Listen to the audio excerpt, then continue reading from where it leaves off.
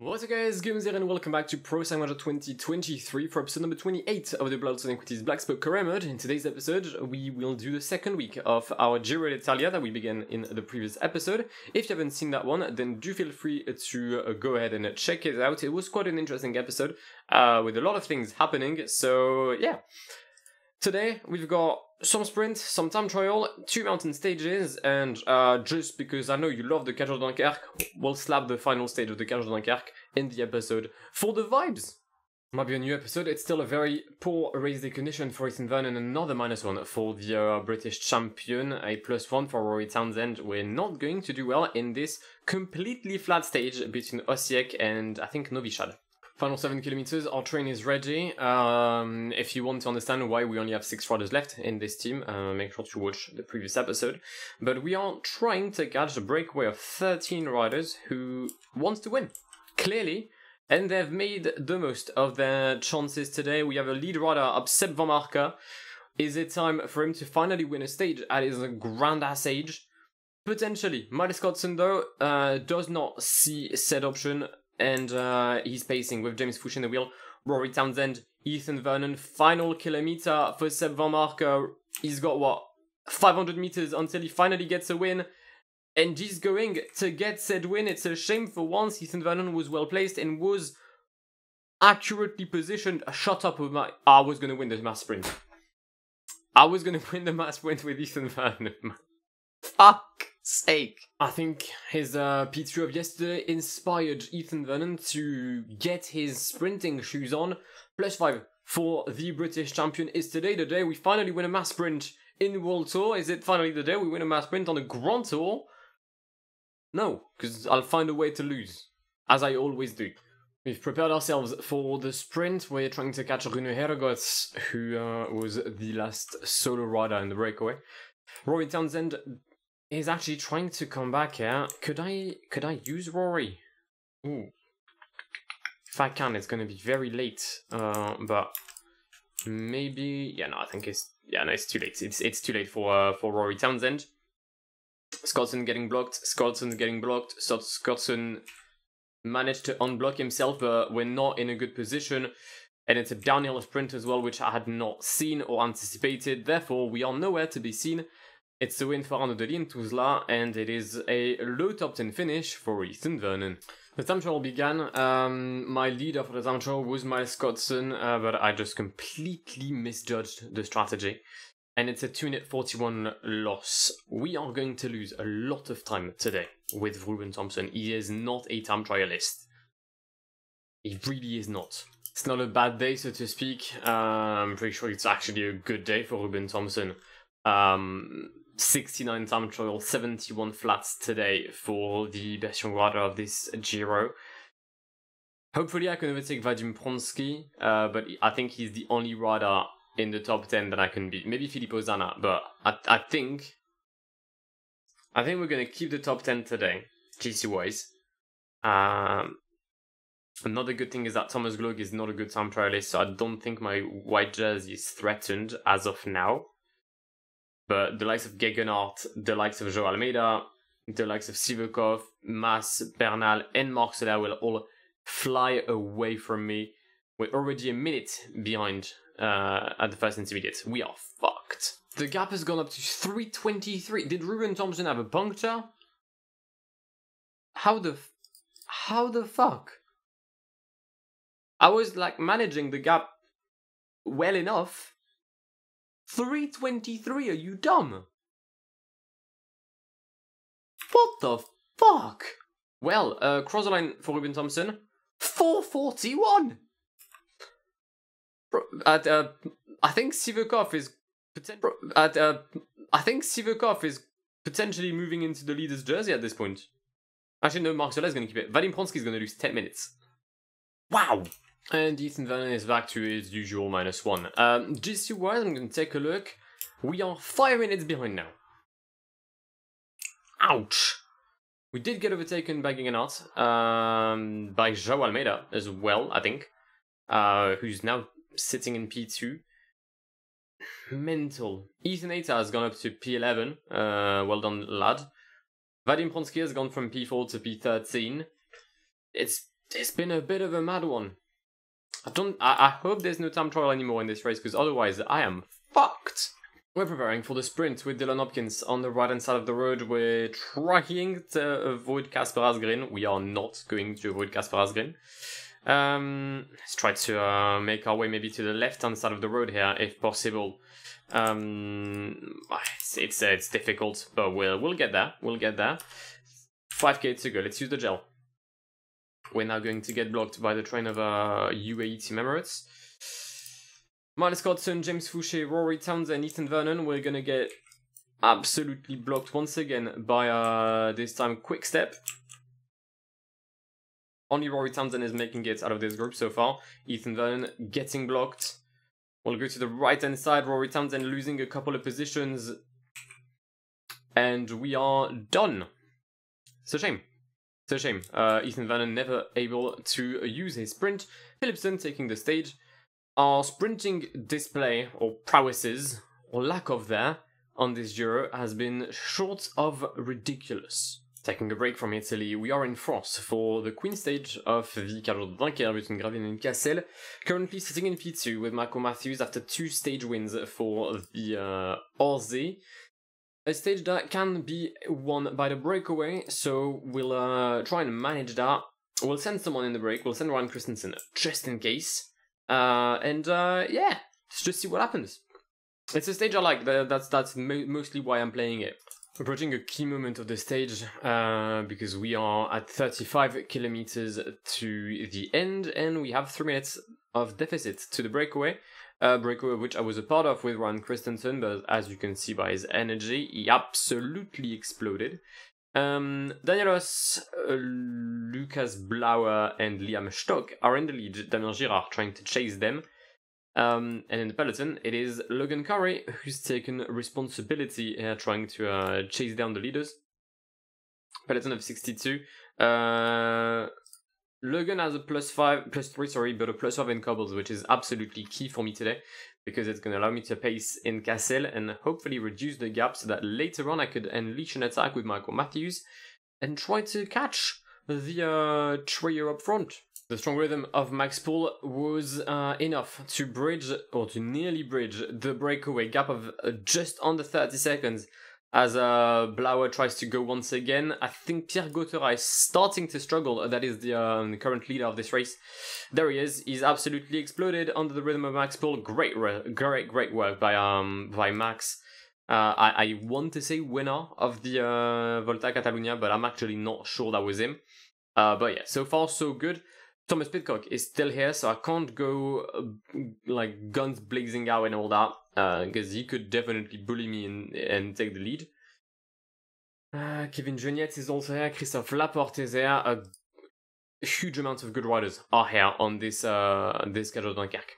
Victor Campenart has made a move, but he immediately slowed down. Does he go again? I think he does. We'll follow once more with Michael Matthews. Thomas Pidcock in the wheel.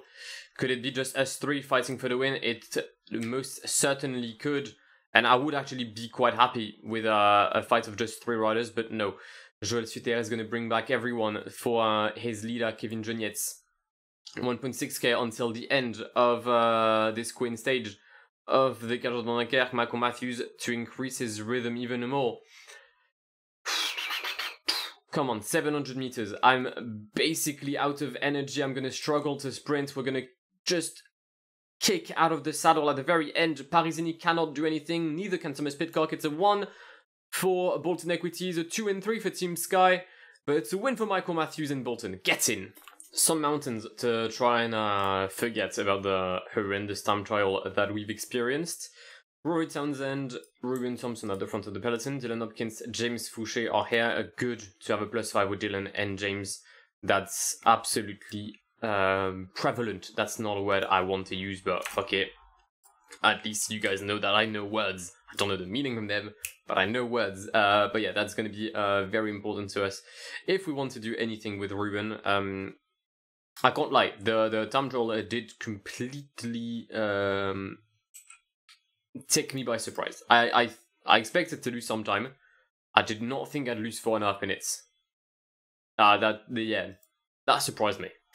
what's coming up is a very long climb. The Beshna-Kobila, 27 kilometers, a max of 19% in the final kilometer, because the first 20 kilometers are actually remarkably normal. An average gradient of 5% throughout the entirety of the climb is alright. But yeah, the climb has begun. 2 minutes for the breakaway, so they're not going to go very far. Vadim Pronsky has gone back into the breakaway. Okay, we're good. So far, we're good. There's been a crash. James Fouché is down. He's back on the bike though, but it's yet another crash for us as the rhythm has increased big time. Ruben Thompson dropping like a fly. Brother, get back up. Ethan Nater just crashed and somehow he's still ahead of Ruben Thompson. Gonna be honest, I badly misjudged the climb. I thought I could just not use energy in the, well, main portion of it. I mean, that was a big mistake because that put me at the back of the peloton. And therefore, with a distinct lack of energy. I'm trying to recover a bit, just a tad. A smidget of yellow energy could be the key here between getting dropped and staying afloat with the peloton. 5 kilometers left. We are starting the difficult portion of the climb now. Ruben Thompson, Dylan Hopkins are the only riders left for Bolton Equities Black Spoke, as we're going to catch the remaining rider of the breakaway. That was Lorenz de Plus for for Bora Hansgrohe. Definitely no clash between the two jerseys. Definitely not the same green as well. 3.5k to go. Oh, Marc Soler.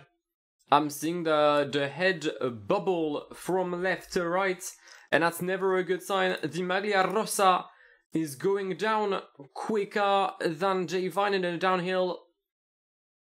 That's not good for him. Egan Bernal is leading in Beshna-Kobila. Ruben Thompson, so far, so good. The energy is not massively here, but it's here. Acceleration, Tegegenhardt, Yates, Pavel Sivakov. Bernal may try to follow. Yates has forgotten that he could use his legs. Ruben Thompson chases down the leaders and actually overtakes Bernal, Sivakov and Gegenhardt. The question is, can we hold on to this? It's gonna be a top 4 finish, which is a lot better than what I thought I would provide. And I think Theo Gegenhardt is gonna jump me. Yeah, Gegenhardt takes the stage, but we're gonna claim a very, very nice P2 here in Beshna-Kobila. I did not see that coming, but will happily take this. Final stage of this episode, and we have another mountain stage between Vranja and Skopje Sant Panteleon. A massive climb, the Tanushevsky with a max of 20% for the first 2 kilometers. Then a long ass downhill towards Skopje. Only a +1 for Ruben, who is, I think, is it F3? No, it's F2 for the gaps. No, it's F4 for the gaps. Yep. 2:46 down GC-wise, so we've clawed back 2 minutes through yesterday's efforts. Marc Soler has lost the lead to Egan Bernal. To be fair, the top 4 being within 30 seconds, that's just stuff we can dream of right now in 2023 cycling. So I'm just providing entertainment for the masses at this point. Crash. And this time it's a big one for me. Ruben Thompson has hit the deck. Alright, we'll get water. Let's not panic. I'm not seeing the peloton pace right now. I don't think Wilco Kelderman is pacing. So we're good so far. Let's not lose too much time. But so far, we're okay. We just finished 2 climbs, which is good. We're not in a rush. Okay, Kelderman has started increasing his rhythm. Wilco, you dickhead. I hope you crash in the very near future. Ruben Thompson has crashed again. Mate, I mean... Are you trying to lose this Giro? Because I just managed to bring him back in the peloton, and he crashes again. Absolutely outrageous behavior from Ruben Thompson here. We're starting Tanushevsky. It's a very difficult climb as Mauro Schmidt says goodbye to the Giro d'Italia. Turns out I'm not the only one who crashes, but I'm maybe the only one who crashes 2 times, or twice, should I say, with the same rider, his leader. in the same stage. Ruben is doing okay. The peloton is not increasing at all its rhythm, which is perfect for me, as Egan Bernal leads for a reason that is completely obscure to me. Where's FDJ? They're here. Oh yeah, all the favorites are within the first 20 positions of this peloton. Okay, perfect. We're getting some attacks here by the favorites in the white roads of Tanushevsa. And Ruben Thompson is not a fan of this sudden increase in rhythm. Let's take a look at who attacked him. Fortunato, don't care. Derek G, don't care. Adam Yates, I should potentially care, but at this point, I can't. Warren Barguil, Verona, Aleotti, Sepkus, Thomas Glog. Fuck's sake, Thomas Glog, I should also care. I can't afford to care. That's my issue. The fact that Dylan Hopkins has more energy as well than Ruben Thompson worries the fuck out of me. We're in the downhill portion. Dylan and Ruben managed to stay in the first group. Not without saying goodbye to literally everything they had energy-wise. But the downhill is allowing them to just get some sort of strength back up as we approach Skopje and its 4-kilometer climb. Arnaud Delis is here? Huh? How? How the fuck is Arnaud Delis in the lead group? What the fuck? How is he pulling that off? He wasn't even in the break. Oh, James Fouché crashed. Please back on your bike because you crashed alone as well. That's never a good sign. Get in. Back on the bike he goes. Left-hander. And we start the climb of Skopje San Panteleon. Strong rhythm by Dylan Hopkins. We're going to do exactly what we did in the first episode in those stages. Arnaud Delis has decided to stop. It's a shame. He had a minute lead after the sprint. Pretty sure he could have tried to carry on and maybe get something out of this stage. Jasper Philipsen? What the fuck? You're telling me that Jasper Philipsen and Arnaud Delis managed to make this climb with everyone, but I nearly didn't? Okay. Cool. Cool. Sylvain Moniquet, if you wouldn't mind not being there, I would be a big fan of that. We're not going to win today. As a matter of fact, we're going to lose some precious seconds today with Ruben Thompson. Because Dylan Hopkins just could not put me in an ideal position. It's going to be a win for Adam Yates here in Skopje ahead of Juan Pedro Lopez. If Soler defeats Bernal, it's incredible scenes. I don't think he will. He does. Juan Pedro Lopez prevented Bernal from getting bonus seconds. Hashtag tactics. And here are the rankings after week number 2 of the GIRO. Egan Bernal is going to spend the second rest day in the Maglia Rossa as Marc Soler and Pavel Sivakov narrowly trail him. So does Theo Guggenhardt, who did well by taking a lot of seconds back on everyone on stage 14 here. Enric Mas is at 2:18. We sit in P6, 2 minutes and 46 seconds down. Without that time trial, we currently would have been in Maglia Rossa, but it's fine. Ruben Thompson never expected to fight for the GC. The fact that I'm still here is quite remarkable. We are 1 point ahead of Vadim Pronsky in the mountain classifications. Where the best Rwanda, points-wise, Arnaud Delis is running away with it. In the meantime, we did win the Carriage de Dunkerque, by the way. And yeah, for the next episode, we'll finish the GIRO, we'll finish what we started, and try to keep the jersey we currently have, and maybe try to keep the GC positions we have, but I can't guarantee it. But if you want to see that, then do feel free to subscribe to the channel if you haven't done so already, and I'll catch you in the very, very near future. My name is Guillaume, have an amazing day, see ya. Pass me the funk, get your funk.